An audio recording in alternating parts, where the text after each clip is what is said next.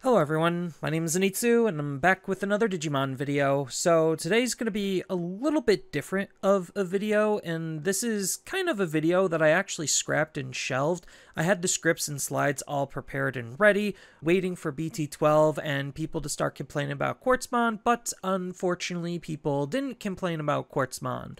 So that kind of put me into a really weird position where I couldn't really release this video because the information, while it is kind of true, it isn't really indicative of where the meta is and what the current problem is with BT12. So as far as just some of the basic rundowns, I'm just going to flip through some of the slides so you can kind of see what I had prepared and kind of understand why I decided to ultimately scrap the video. Now, there still is some pretty decent information inside of the video. There's a couple of deck profiles that you could go and look at for some more casual decks that allow you to incorporate Quartzmon inside of it, because he is still just a pretty decent, generically good level 7 that a wide variety of decks can utilize it depending on what you want that deck to do and how that deck is going to best support Quartzmon. So as far as Quartzmon as a card, it's just a very strong card, obviously, being able to lock down the opponent's field. It could Digivolve on top of level 5s with save in their texts for a pretty large amount, but he has a when Digivolving ability that's going to help him gain some memory back, which you could also use a little bit easier on top of level 6s in 3 different colors. So the fact that he has all of these different ways to be able to Digivolve into him, and a lot of these colors do have swarm-based strategies, make Quartzmon an ideal level 7 Digimon for those types of decks to use that want to flood and swarm the field. And that's not only the big pull and reason on how you could use him inside of your deck, he's also a really good anti-meta card in case the opponent is playing a Flood and Swarm type style of deck. Then he could be an absolute menace and nuisance in that type of deck as well. And even in color-locked specific formats like Ultimate Cup, he's a really good card just because he's a color-based card, so you could at least use him inside of green decks, on top of the fact that there's not necessarily as many answers in that format as there is in the main game to be able to deal with Quartzmon. So Quartzmon is still just a pretty decent card for a lot of decks to use, making him a highly desirable level 7.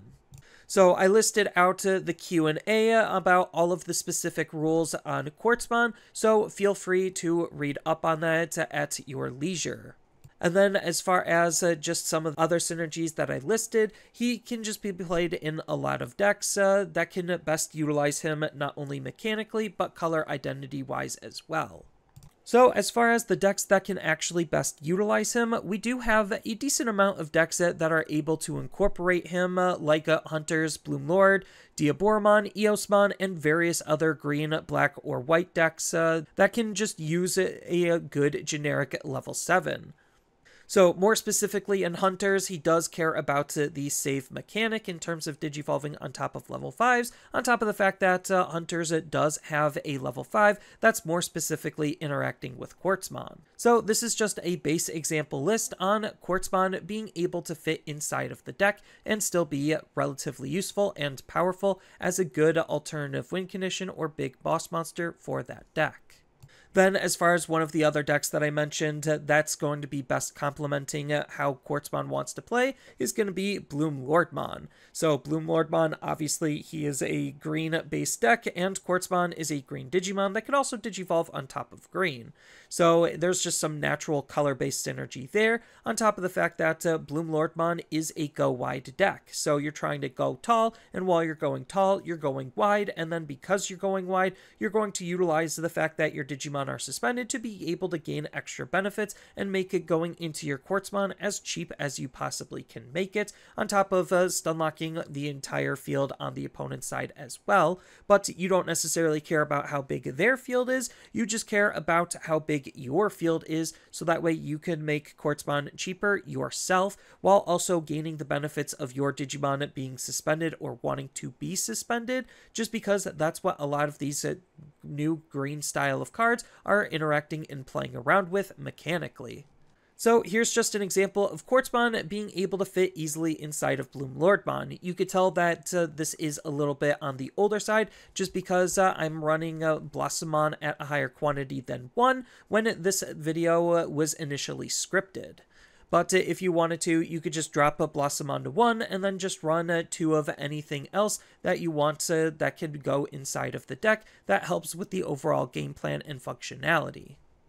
Then we go into some of the more interesting texts that Quartzmon can go inside of. So I know a lot of people were really happy that the fact that he is an unidentified, so it works on top of all of the Diaboromons because Diaboromon is also in white and black. So it makes for a perfect new addition for that style of deck, on top of Diaboromon already wanting to be a swarm-based deck, trying to flood the field with Diaboromon tokens. So I'm not necessarily going to be doing a hardcore deck profile on this deck, but this is just an example on how you can make Quartzmon work inside of Diaboromon.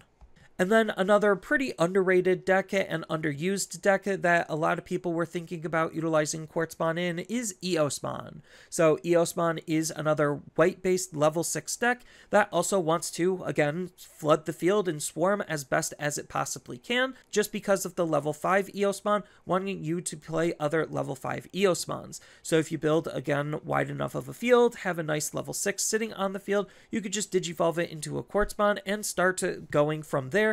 And then here's just an example of a Eosmon deck incorporating Quartzmon as well.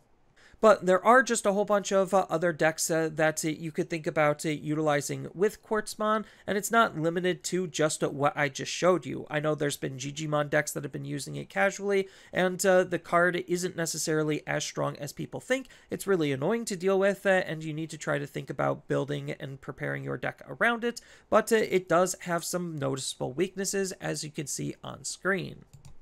But if you want a halfway decent Gigimon list that's incorporating Quartzmon, my friend Top Dog Pro gave me this list to show off. And if you want a grandest example that's also incorporating Quartzmon, then here is that for you as well. And I'm sure Quartzmon has a lot of other creative and clever uses at being as good and generic of a card as he is. But that's not saying that Quartzmon isn't a strong card, because it is. It's just not as meta-defining as I initially thought going into the BT12 format. So that's all I really have for this video. As always, feel free to tell me your thoughts down in the comments below, and down in the description below are a couple of different ways you could support me and the channel. So I do have a TCG Player affiliate link, so when you use that link to buy cards off of TCG Player, then some of that money will go to supporting me and the channel. I also do make and sell playmats over on Overcard Gamers on Facebook, so when you buy a playmat with my design, then some of that money will also go to help supporting me and the channel. And on top of all of that, I do have a Twitch account over on twitch.tv/Zenitsu, so giving me a follow and a subscription also helps support me there, and I do play Digimon on top of various other games on that platform as well. So thank you everyone for watching, and as always, don't forget to like, share, and subscribe for more content, and I'll see you in the next video.